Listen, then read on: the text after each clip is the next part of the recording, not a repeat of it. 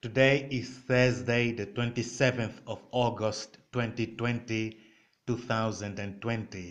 I'm going to read some quotations from the book of positive quotations. These are on page 169 and it is on self-acceptance. How we feel about ourselves is more important than how others feel about us.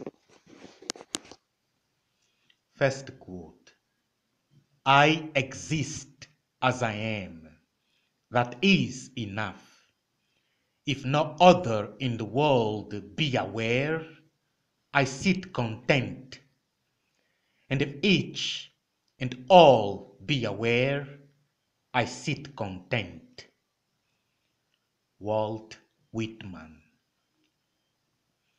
Second quote: not in the shouts and plaudits of the throng, but in ourselves a triumph and defeat. Not in the shouts and plaudits of the throng, but in ourselves a triumph and defeat. Henry Wadsworth Longfellow. Third quote: if there are 200 people in a room and one of them doesn't like me, I've got to get out.